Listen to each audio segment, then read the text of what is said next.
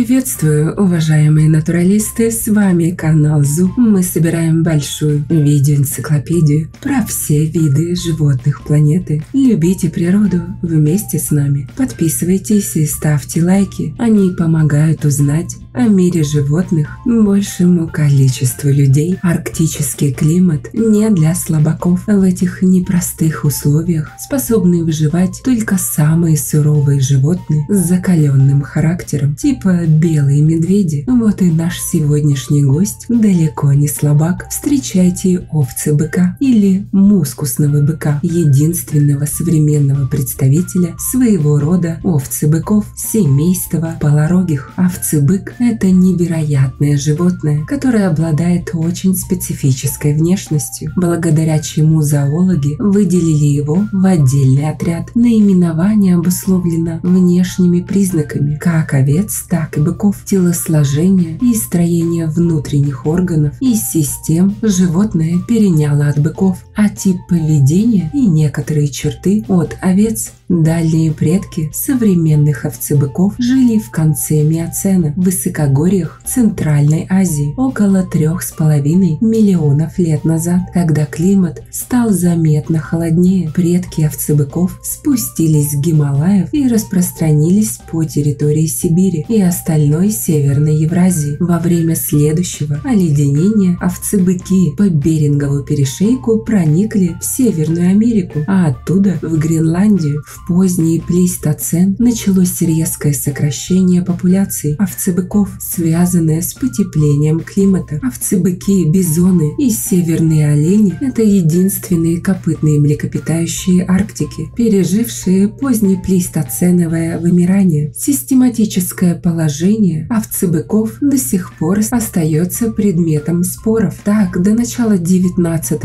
века овцебыков относили к подсемейству бычьих, но сегодня большинство систематиков причисляет их к подсемейству козьих. Ближайшим ныне живущим родственником овцебыка считается такин. Овцебыки – это крупные коренастые животинки с большой головой и короткой шеей, покрытые очень густой шерстью. Овцебыки имеют острые закругленные рога с массивным основанием на лбу, которые они используют для защиты от хищников. У овцебыков длинная и густая шерсть, которая свисает почти до земли. Шерсть состоит из длинных и грубых покровных волос и густого мягкого подшерстка, называемого гивиот, который в 8 раз теплее овечьей шерсти. Используемое в европейских языках традиционное наименование овцебыков – мускусные быки, в действительности никак не связано с мускусом и мускусными железами. Русское же название овцебык связано со спорами ученых по поводу систематической принадлежности овцебыков. Из-за подобной путаницы маленьких овцебычат традиционно именуют телятами, а не ягнятами, что было бы логично с учетом морфологической и систематической близости овцебыков к козам и баранам. Овцебыки в процессе эволюции приобрели характерный облик, отражающий их приспособленность к суровым арктическим условиям обитания. У них отсутствуют выступающие части тела, что связано с необходимостью снижать теплопотери в холодном климате. Из-за очень длинной и густой шерсти овцебыки выглядят гораздо массивнее, чем есть на самом деле. Для овцебыков также характерен значительный половой диморфизм. В среднем высота в холке взрослой особи около 130-140 см. Масса варьируется от 260 до 650 кг. Самцы овцебыков в дикой природе достигают массы тела 350 кг и высоты в холке 150 см. Масса же самок составляет примерно 60% от массы самца, а рост в холке достигает только 120 см. Как я уже сказала, начала. Овцебыки – это суровые ребята. Они прекрасно сумели приспособиться к жизни в Арктике, несмотря на минусовую температуру и пронизывающие ветра. Их современный ареал включает в основном области Канады и Северной Америки. Однако небольшие группы овцебыков в свое время были завезены и на территорию России, и Малая Якутия, Магаданская область, где они сегодня сохраняют стабильные, хоть и малочисленные популяции. Что же можно есть в таком суровом климате, спросите вы? Основным источником корма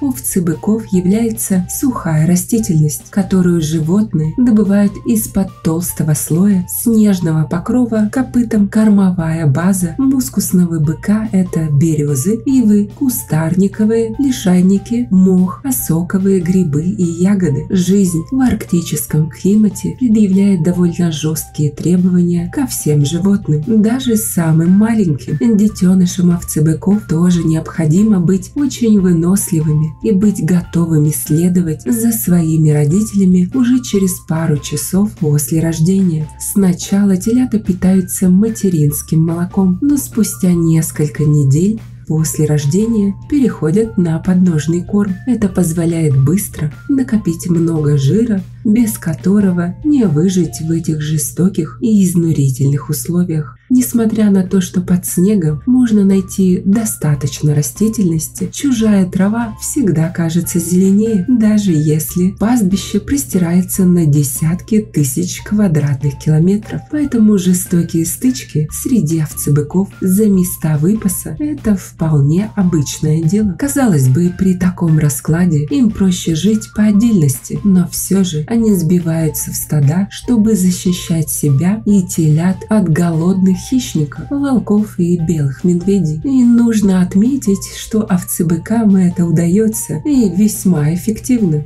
Они сдерживают напор этих хищников. В случае опасности они встают в круг, внутри которого находятся самочки с детенышами, а самцы принимают удар на себя, отгоняя атакующих. Погодные условия представляют большую угрозу для овцебыков, нежели хищников. В условиях арктического климата температура часто опускается до отметки минус 20 градусов по Цельсию. Однако из-за сильного ветра и отсутствия лесов такие морозы могут ощущаться как все минус 50. К счастью, овцебыки имеют двухслойный шерстяной покров, который и позволяет выдерживать самые тяжелые климатические условия. Для сравнения, мягкий подшерсток овцебыков в 8 раз теплее овечьей шерсти. У этих гигантов большие круглые копыта, которые идеально подходят для движения по снегу. Однако именно из-за формы копыт, а также из-за коротких ног, овцебыки могут выкапывать пищу только в том случае, если снег относительно неглубокий и рыхлый. Крепкий череп овцебыка толщиной в лобовой части около 2 см идеально приспособлен для битв с другими самцами в брачный период. Такие поединки приобретают поистине эпические масштабы. Но что удивительно, эти мощные удары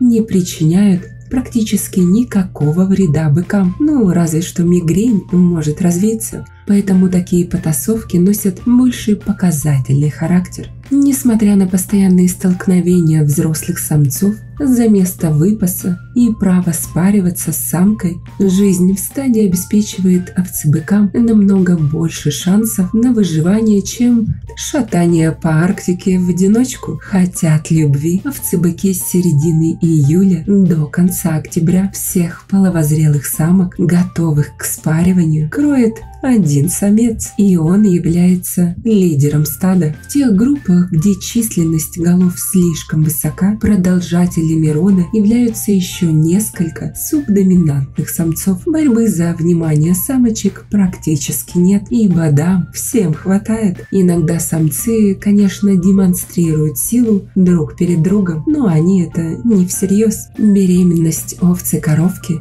длится обычно 8-9 месяцев.